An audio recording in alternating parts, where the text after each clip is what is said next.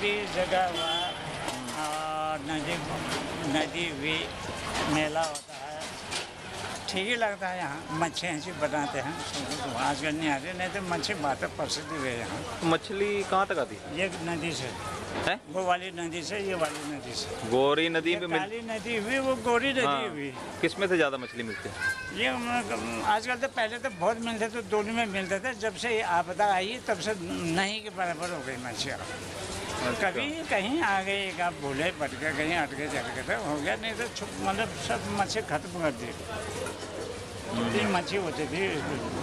तो आपदा में यहाँ भी बाजार को नुकसान पहुँचा? नहीं, वो नीचे किनारे में जो रहते हैं, यहाँ तो दरअसल क्यों नीचे मालूंगा, खेती है थे साहब, बक्का के बोए थे उसमें, जिनकी ज़मीन थी वो।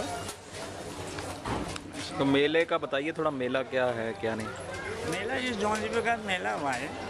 नहीं, क्या किस लिए? सभी जगह पहाड़ उखाड़ से आते हैं, ऊपर से सामान आते हैं। ये व्यापारी धातुला वाले व्यापार जाते हैं ना ऊपर, वो सामान लेके आता है हल्का फुल्का, तो वो लेके यहाँ आते हैं। तो कहाँ से आते हैं लोग यहाँ जौलजीबी? सभी जगह से आते हैं। मथुरा वाले आते हैं वो करने के लिए। मथुरा से भी? हाँ, ये हलवाई की दुकान आती है ना उनकी। मथुरा के हलवाई यहाँ आते हैं? हाँ, नेपाल भी जाते, जहाँ मेला लगा नहीं वहाँ चले जाते हैं। जैसे बागेश्वर है, देवी धुरा है, ये पंचेश्वर है, मतलब इधर है, ये जौलजीबी मेला है। जहाँ मेला हुआ है नहीं वहाँ गए, उनका काम ही वही।